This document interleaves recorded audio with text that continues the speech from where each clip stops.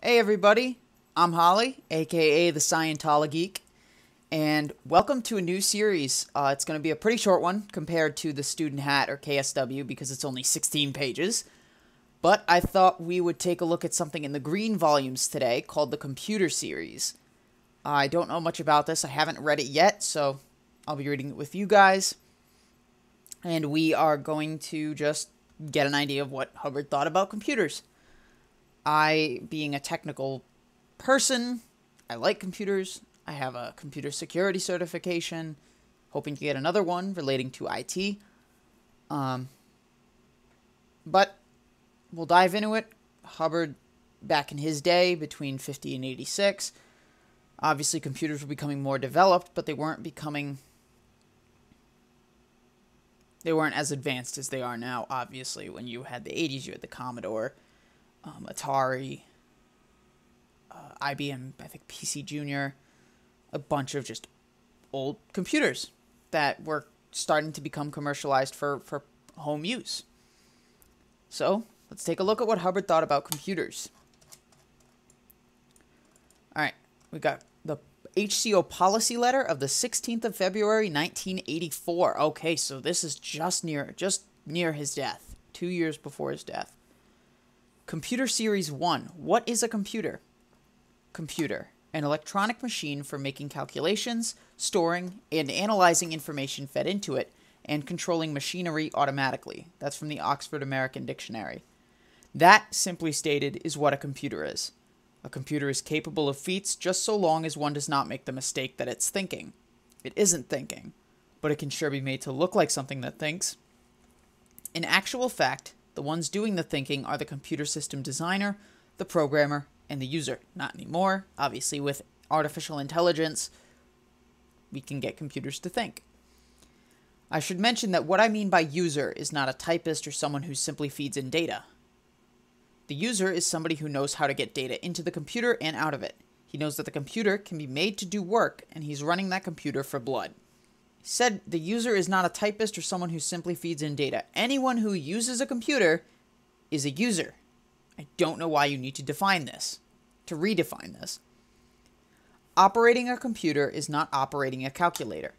A computer is not something which eases the work or saves time or permits staff to do other things. That comes under the heading of wasting a computer. A computer should ease work and save time. That's efficiency. Used right, they can dig up and generate income by the steam shovelful and boost efficiency in production to the sky. Again, saves time, eases work. They're a tool with mammoth capabilities. The state of mind to assume in using a computer is, now how can I use this thing to enormously increase the production and income of an area?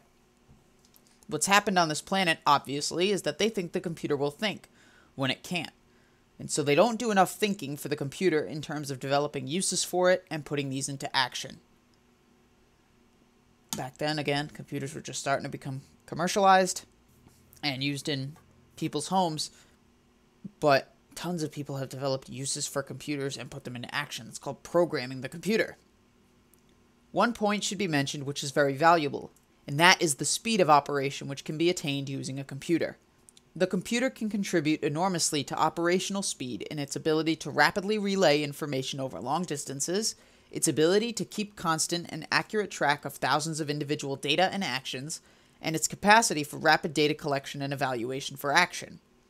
Saving time. The datum here is that power is proportional to the speed of particle flow. This is the real secret. I love how he doesn't elaborate on this. But, whatever, that's Hubbard for you. Say shit and not explain it. Power is proportional to the speed of particle flow. I mean, he's technically right if you were to interpret that as electrons. This is the real secret behind the prosperity which can arise in connection with a computer operation. Given good ideas, a good heart, a worthwhile project, and the addition of near instantaneous computer particle flow, the power of an organization becomes almost unlimited. The HCO policy letter of the 25th of January 1969. Computer Series 2 and Target Series 6. Targets and computers. It's interesting to note that my new developments on targets and purposes in recent HCO policy letters are possibly adaptable to computer programming, meaning they apply to and could make a new level of computer action and usefulness. My new developments are adaptable to computer programming. I'm sure they are. Yeah, that's computer programming is used to solve problems. But he says, meaning they apply to and could make a new level of computer action and usefulness. People knew this before he did. I don't know why he's acting like this is something he just discovered. The HCO policy letter of the 18th of August, 1982, revised the 20th of February, 84. Target Series 8 and Computer Series 3, Admin Know-How Series 42 revised. Targets and production. There's a direct coordination between the clarity and doability of the targets of a program and any increase in stats. If one can write good, simple, doable programs on matters important to get done, they can get done. If the program is cloudy or the target's too general, little comes of it. It does not show up in stats and can even clutter up lines and impede production. So it's very important to an exec and to staffs that the exec be able to write clean, concise programs and staffs to recognize when they're not and plead for correction. Strategic planning gets bugged most often because middle management does not put it in target form, or if they do, put it in such cloudy or general targets it cannot be done and does not achieve the desired result. Faults in this can cost, factually, millions in unmade income or actual losses and overwork. But now today, another factor is entering the scene. The world has gone computer. Computers can keep track of things and operate to catch things which, undone, wreck things. In a very short while at this writing, computers will exist at management echelons to keep track of stats, demand programs, and keep track of their effectiveness. The computer will be able to detect very early non-compliance both in writing and getting done programs. Life will be much smoother as debugs will be demanded more quickly and bad targets or line jams or staff overloads will be detected sooner and remedied, resulting in more income, more service, and more pay. But all this will depend on three things. Number one, the existence and soundness of the strategic planning and evaluation. This has never been much in doubt. 2. The clarity with which planning can be programmed. This is currently not good at all. 3. The execution of targets called for at various echelons and staff level. This depends to a large measure on 2 above. To a computer which cannot really think, a target's a target. If not done in the expected time, it will squawk. If still not done, it will demand a debug. The debug will find that A, the organization ordered did not give it to a correct or the right staff member to do, B, had no one there to do it, or C, the target was simply neglected at staff level, or D, the target was undoable in its existing form. The right one will be found, action will be taken, and the overall scene will advance once more. So it's very important, whether one is writing major, minor, or mini programs, that they be written absolutely on policy from here on out. This starts now, not waiting for computers as it's valid in its own right and programs ops are on the line. With computers, there will still be programs ops to run them, but the precision and speed will increase amazingly. The organizations in this world are getting bigger. They have to be more efficient to also pay well. They don't pay well at all. And this all comes down to the 1, 2, 3 above. It's a miserable thing to be hit with a lot of confused, undoable orders, and dangerous to one at staff level, for one can be charged with non-compliance when there was really nothing precise to comply with. So the ability to coordinate programs and write excellent target policy targets is vital to the ability of all to do work. And when computers get on the job, electronic sparks will be flying all over the place if target policy is not adhered to carefully and precisely. So this policy is vital, computers or no computers. Operating targets must hereafter be written in such a way that they are finite and not a generality, so they're precisely doable. Targets like keep stats rising or be nice to Joe are not doable targets from a computer's viewpoint or anybody else's. But computers aside, the one that does the target is not a computer, and with target clarity can do it far more easily. Hear me. The 1, 2, 3 above are the make-break point of expand or not expand, so heed it. I mean, you've had exact programs. Doesn't change how shitty your organization is doing nowadays. Oh, we're going to be talking about income. Okay. This is the HCO policy letter of the 23rd of November, 1985. Wow, this is just 3 months before his death. Wow. Computer Series 4, INCOM. INCOM is the International Network of Computer Organized Management. Purpose and product. INCOM's purpose is to establish and operate a major international management computer system which enforces the standard application of Scientology policy and technology, and as a result brings about rapid planetary expansion. INCOM's product is developed, distributed, maintained, and properly used computerized management systems which enormously increase the production and income of an area. INCOM researches, develops, tests, and implements operating programs for the International Management Computer System. All such computer programs must be based solidly on the principles of organization, operation, and management found in policy letters, executive directives, and other written and taped source materials on these subjects. INCOM has the responsibility of ensuring the stats, reports, and other data put into its computer banks are true and verified. It polices and cross-checks incoming data and isolates false data and false stats and corrects. Organization. As a Sea Org unit, INCOM is subject to and operates on Sea Org policy as found in flag orders, Central Bureau orders, etc., as well as OEC policy. It's part of Church of Scientology International. There are representatives of INCOM posted outside its central headquarters whose duty is to see that the computer systems in their assigned areas are kept functioning properly, to see that users are correctly hatted, and to police in standard, on-policy use of the computer system. INCOM has the authority to take any needed steps to ensure that those who are supposed to use INCOM computers are thoroughly hatted in computer use, and that they then do put the computers to work to greatly increase production. Policy. The design and structure of all INCOM computer programs and systems are based on the third dynamic tech of Scientology as contained in the OEC volumes and other source works. Any INCOM staff member who designs, produces, or implements a computer program or system that is at variance with Scientology policy while calling it Scientology, or one which uses Scientology while attributing it to some other source, may be called before a ComEv and charged with high crimes. See this policy letter, Suppressive Acts, Suppression of Scientology and Scientologists. Such action can also result in disciplinary measures taken by the Inspector General Network for the purpose of enforcing the trademarks of Scientology and Dianetics. Equipment. INCOM is responsible for the computer equipment used in its network. It directs what equipment is to be used and sees to its correct installation, upkeep, upgrade, and repair, and ensures that users are thoroughly hatted on its use and care. Computer users are themselves fully responsible for the use and care of any computer equipment assigned to them. It's a very strict requirement that anyone using computer equipment be fully hatted on its care and use, and it is INCOM's responsibility to see that this hatting occurs. Computer equipment is signed out to a specific user who is thereafter responsible for it. See the policy letter, The Equipment of Organizations. Authority of INCOM computer programs. While INCOM's authority extends to its own personnel and network, and to ensuring that its computers are fully and standardly utilized by staff and execs, the authority of INCOM computer programs is a different matter. INCOM computers are programmed under the direct supervision of and monitored closely by senior management, and these programs are designed to be able to originate orders but also take steps to get them complied with. For example, if an INCOM computer program detects that compliance to a target assigned to a particular staff member is overdue, the computer program can nudge the target, issue an ethics chit for noncompliance, per the policy letter staff member reports, and if compliance is still not received, order further ethics actions per policy. In originating or following up on such orders, the computer is actually executing what its programmers have set it up to do per OEC policy.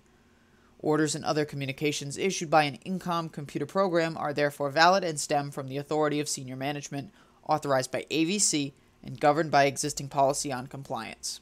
Background. The power and capabilities of computers are almost unlimited. Unfortunately, the existing state of administration in the society today is so poor that most computers, no matter how fancy their circuitry, are being wasted. Computers end up being used only for counting up how much tax someone has to pay or predicting how many auto accidents will occur next year. But I'll let you in on a little-known fact. On the track, real computers, not Earth's current home or business entertainment toys, have successfully administered whole planets. They actually were able to do work. They were not merely consoles and recorders that a person punched data into so that they would spit the data back at him. The point here is that this planet's current popular concept of how to use a computer would make a baby laugh. It's a bit like using a nuclear reactor to boil water, which is also being done on the planet at this time. It's not used to boil water, it's used to create steam to power the nuclear generators, the energy generators. Future. But this is going to change. Today's current Stone Age computers will be updated with new computer technology. Sounds odd, but that's it. The use of one will become real, for blood, doing work and getting work done, use which this planet has never seen, though seen on other planets. Additionally, something actually new will be done. Real computers will be applied to Scientology management. They're being programmed based on OEC policy and bulletins, and will have something to operate on which is very sane, logical, and pro-survival. The potentials of the whole track computer will be harnessed to the tremendously powerful administrative policy of Scientology to help get that policy in and increase production. Give an executive a few investigations and evaluations, and these whole track computer operations and the computers. Give an executive a few investigations and evaluations and these whole track computer operations and the computers and programs, and let him use them to apply Scientology, and the potential is there to send stats out through the top of the solar system. And on a planet in the shape this one is in, there's no time to lose in doing so. Getting a real computer network factual and functioning is about the same order of importance and magnitude as sending for a fire truck. INCOM is depended on and is there to get that job done. Now, Chris Shelton did a video on INCOM, which I will actually put a link to in the description below. He went into a lot of detail about it and how much of a disaster it turned out to be. Urgent, important, admin high crime from the policy letter of the 10th of July, 1986, issue 3. This is after Hubbard died. It references high crime checkouts and word clearing, keep an admin working, and word clearing method 4. With this issue, checkouts on policy by all administrative personnel become mandatory. It's long been policy that technical personnel study, word clear, and star rate checkout on any technical materials before they apply those materials on their jobs. Pro auditors and interns at any level study, word clear, and check out on the processes they're to run in session. Supervisors and word clearers star rate on the basic materials of study tech and word clearing before they're allowed to deliver Scientology courses. And as new materials are issued, the Qual Division sees to it that the tech delivery personnel to whom the materials apply get them checked out immediately. Such checkouts have come to be known as high crime checkouts from the title of the policy letter which brought them into being, high crime. And it's through the use of such checkouts that tech application is safeguarded and kept in step with the latest technical discoveries and advances. Tech people take great pride in keeping on top of their subjects in this way. Understandably so, for when they do, the results they achieve are consistent and spectacular. Miracles are the order of the day. The public pour in for service, the organization thrives. Where tech terminals don't know and use their materials, results are only anxiously hoped for. The public come in for service reluctantly where they can be coaxed in at all, and the organization dwindles. High crime checkouts on policy letters. Just as there's standard tech, so is there standard admin. The fact is that any organization can be seen to fail when standard administrative policy is not known and used by its people, and every successful organization will be found to be composed of people who do know and do apply the basic principles found in our policy letters. Therefore, the following is classified as a high crime. Neglecting, advising against the application of, failing to enforce or tolerating the omission of standard word clearing and star rate checkouts on all new or newly revised HCO policy letters, as well as the key HCOPLs of the basic staff member hat and the key policies of the staff member's specific assigned post by every staff member. In the C organization, this applies to LRH CBOs, Central Bureau Orders, actually. In the C organization, this applies to LRH Central Bureau Orders and flag orders, as well as HCO policy letters. Staff member responsibility. Once an exec or staff member has completed study of his hat by proper check sheet, he should report to the SSO and Qual to be word cleared method 4 and star rate checked out on the key policies of his staff member hat, as well as those policies specifically relating to his post. And when any new policy is issued relating to his post, or which is an essential part of his hat as a staff member, he must get it word cleared, checked out, and into application immediately. Such checkouts can be done by Qual personnel or by another staff member on a twinned basis. They must be tough, standard, star rate checkouts which consult the staff member's understanding and demand that he demonstrate his ability to apply the material. Staff on technical posts are included under this policy as they're responsible for their hats as staff members. Qual responsibility. The SSO must alert all staff of new or revised LRH policies received, must keep a log of policies checked out by each staff member, just as a log is kept for technical. He must ensure that this is done within a matter of days of receipt of the issue, not allowed to drag out so that a backlog accumulates. The SSO is responsible for determining which policies are to be checked out by which staff and logging them under the staff member's name in his checkout log. He should coordinate with the HCO hatting officer in making such determinations and in getting the checkouts done. Violations. The MAA or ethics officer, in investigating any post or area with down statistics, must include an inspection of the qual checkout log entries for the persons in the area being investigated. Where violations of this policy are found, the matter is reported to the HCO area secretary. The HCO area secretary must at once order a full and searching investigation into any persons who might have instigated it and report the matter with all particulars to the HCO executive secretary. The HCO exec sec must then convene a ComEv with the persons accused as interested parties and must locate amongst them any SPs. When so located, they're duly declared as suppressive by HCO ethics orders and dismissed. If any ethics officer, director of inspections and reports, or HCO area sec cannot obtain cooperation by superiors in carrying out this policy quickly, a report must be handed to the LRH communicator directly with a copy sent to the Inspector General Network via flag. The LRH Com must act swiftly and effectively to handle the matter with proper justice action, reporting actions taken and results on LRH communicator network lines to LRH Com International with a copy to the Inspector General Network. Computer verification. INCOM will be preparing a computerized system to verify that this policy is in force in every organization and to call for HCO ethics action where it's found to be out. With standard admin known and conscientiously in use on every post, the game is ours. This one was extremely boring for me. And how many pages was it? It was 1, 2, 3. It was only 3 pages. Holy shit, it felt like it took forever. Anyway. Alright, we'll skip to the HCO policy letter of the 29th of February, 84, just about a month after Hubbard died. This is Computer Series 6, Computer Ethics Points. As they're vital tools in forwarding the rapid expansion of Scientology, there has to be ethics about computers. Therefore, the following are classified as crimes. Misfiling in a computer. Not filing in a computer. In other words, it's against the law not to feed it. Putting false data into a computer. Making corrections to something and invalidating the data in a computer. What if something needs corrections made to? Failing to keep a computer clean and in repair. Running a computer without fully checking out and star rating on it. Permitting unauthorized access to a computer, allowing dampness and or magnetic fields in the vicinity of a computer, not using a computer once it's installed, pretending difficulties with a computer that do not exist, failure to recruit competent people to run a computer. All justice policy applies, including ignorance of these regulations, which is no excuse, as well as the policy letter knowledge reports. Knowledge reports written on any of the above crimes are routed per existing policies on staff member reports, but with an additional copy forwarded to INCOM computer banks. Any of these crimes may be reclassified as high crimes if the offense or offenses are severe or repeated. The computer is a tool, and like any other tool, it can be misused or abused or neglected. Used properly and within ethics, a computer system can be formidable and bring about prosperity. After all, flourishing and prospering is what Scientology is all about. No. Flourishing and prospering is the opposite of Scientology. Policy letter of the 18th of August, 1982, issue 2, Computer Series 7, Computers, Danger of Relying on.